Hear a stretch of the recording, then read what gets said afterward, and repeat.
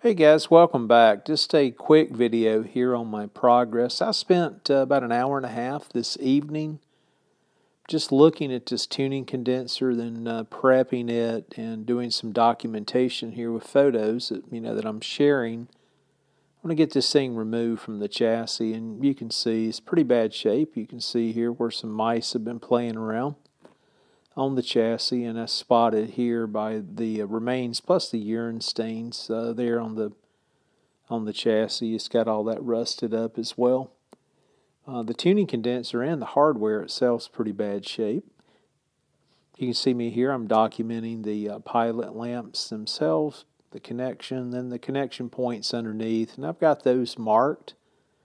That neat little tuning belt that I mentioned that had the spring attached with the tuning belt. Not sure if that's by design or not, so we'll see. I do have that other 5S29 as well that we can compare to. Now the grommets that will have to be replaced, and I might take a different method and procedure on the grommets and use a different material instead of my old standard pack of standard grommets, so stay tuned for that if you're interested. And here you can see again I used the ties and kind of labeled the wires and did some documentation just to make it simple and easy when I start replacing these leads one by one, which I think in most cases will be required. You can see here I'm having to loosen one fastener here from that coil, and then I'm just kind of shoring things up underneath the chassis and looking to see what fasteners will have to be removed to get this tuning condenser out of the way. Okay, I think I'd mentioned there's only 3 fasteners that hold the tuning condenser in, and here are these 2 that are up near this taper, which I believe it's the tone control. That taper's in my way, so I took time, just removed it, cut those leads going to it, have that documented for future reference. And just taking all that loose here so I can get it. You can see the old grommets, what's left of them, are pretty well used up. So I'll replace those and with some new material. Here's the back of that dial, and you can see a little picture-in-picture action here that I did as well. The tuning condenser itself is pretty free, considering it's full of dust and crud. But I think after I get it cleaned up, we get it lubed well, it should perform nicely. Just another look at some of the hardware that was removed for reference, and some additional pictures here.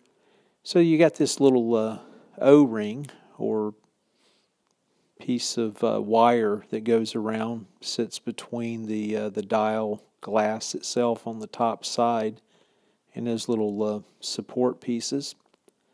And there's cork on the back side, or what appears to be cork, between the dial plate itself and the glass.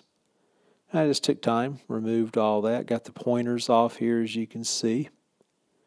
And love that dial. I think it's going to be beautiful once it's lit up and we start to see these beautiful colors come through, from the back to the front. Here I'm just removing the pieces of mica out of the tuning condenser for each section of that tuning condenser. I'll get them off to the side, and get them ready to be cleaned up at some point. And again, the tuning condenser itself, I'll be soaking that probably in Picklix 20 or Evapo-Rust. Might use a little bit different technique to try to speed up the process. We'll see how that works out. If I go that route, I'll share it with you guys so you can see if I'm successful or if it helps at all. And here's just a look at the top side of the chassis now with that tuning condenser removed. So you can see a little work here ahead of me to get this rust off. And I'll probably end up having to paint this chassis, would be my guess. And here I'm just stowing all my parts and pieces away in these individual baggies that I reuse. And that's kind of it. That's where I'm at this point in time. So guys, thanks for watching this real quick video. Got the tuning condenser out. Got things documented, for the connection points. Some great photos for future reference. So I think we're all set here to get into that next step and do some deep cleaning and some rust removal. Thanks again for watching.